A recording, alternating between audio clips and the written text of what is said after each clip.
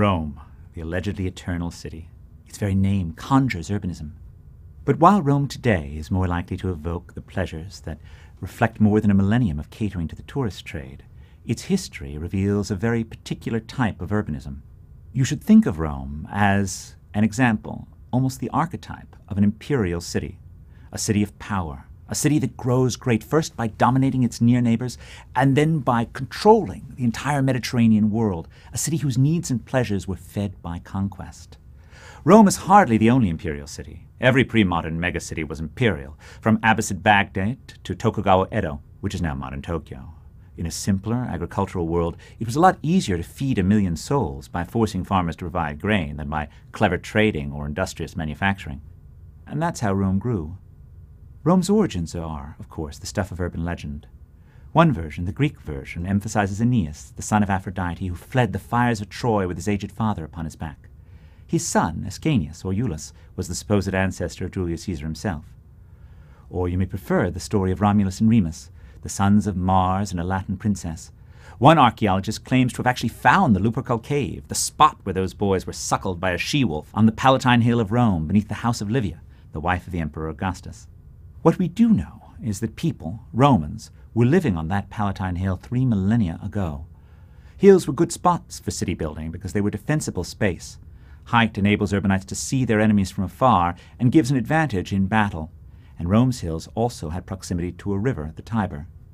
Early Rome was also defended by walls. The Servian wall of the 4th century BC still exists. The advantage of sharing a wall creates a reason for crowding together.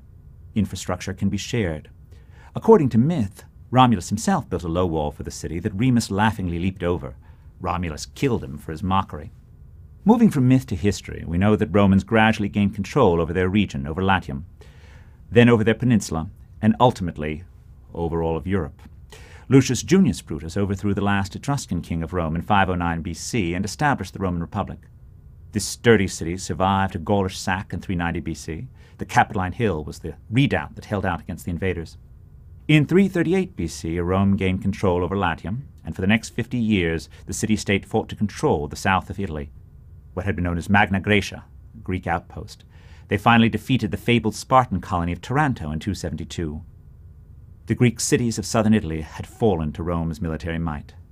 By 146 BC, Rome had defeated Carthage, the Greek city-states, and the Near Eastern Seleucid Empire, a holdover from Alexander's conquests.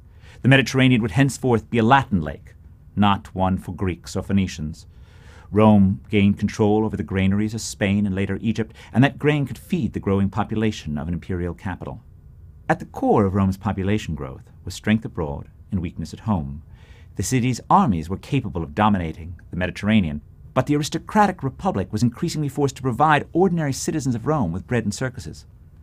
One of the heroes of the last Carthaginian War had 2 ambitious sons, Tiberius and Gaius Gracchus, who were elected tribunes, representatives of the poor Romans, in 133 and 123 BC respectively. They courted the support of their poorer neighbors by championing cheap grain for all the citizens of Rome. The Gracchi, of course, were eventually killed by their aristocratic opponents. There's a lot of killing in Roman history. But those opponents kept distributing grain, presumably fearing that hunger would be the fuel of urban revolt. Eventually, the Clodian law made the grain distribution free. After fighting the social war, which sounds a bit like a battle with tea and crumpets, against its Italian neighbors, Rome ended up extending the rights of Roman citizenship to all the free residents of their peninsula. This meant that any Italian could get free grain, as long as they came to Rome. And come they did. The grain roll ultimately swelled to 320,000, and that figure is often used as a basis for estimating Rome's late Republic population, often thought to be about 1 million. Of course, the city could only provide grain for hundreds of thousands because it had conquered so much farmland, and because that farmland had become the property of the state. The massed population of Rome created an enormous health hazard. There are always demons that come with density, and Rome addressed those demons with legendary feats of engineering. Roman aqueducts were a tool for bringing unpolluted water from low-density areas into the city. The Cloaca Maxima, Rome's famed sewer system, was started by the Etruscan kings. Supposedly it was the last of those kings, the one that Brutus overthrew, who started putting the sewers underground. Rome's imperial past shows in its architectural remnants. Columns, like Trajan's column, celebrate conquest. The magnificent sculptures that cover it tell the story of Trajan's defeat of Dacia His men march with order. Their discipline defeated the world. The column reminds everyone of what the emperor achieved. Livia's house atop the Palatine Hill reminds us that one family ruled over this great urban mass, and that family was able to enjoy comfort even while the larger city crowded together. Rome's evolution from republic to conquering empire also reminds us that cities are centers of political change and unrest.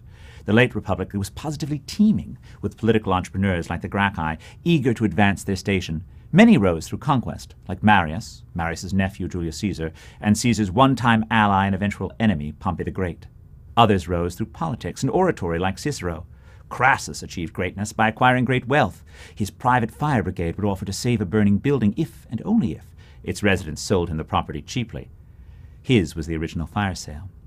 Eventually, the strength of Caesar's legions defeated the Republic's aristocratic oligarchy, and for 5 centuries emperors ruled Rome.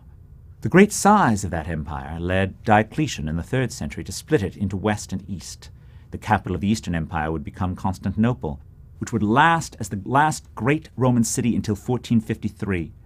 The capital of the West, however, was moved from Rome to Mediolanum, or Milan, which had better placement militarily because of its proximity to the frontier, to the passes that run through the Alps. Rome began its long period of decline.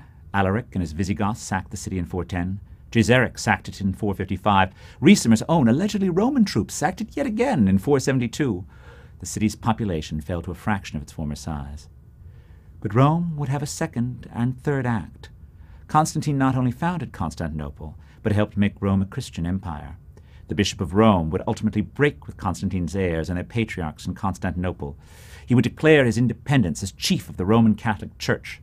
The wealth of that church, derived not from conquest, but from the contributions of the faithful, would rebuild a new city, a city centered on St. Peter's Basilica, not the Palatine Hill.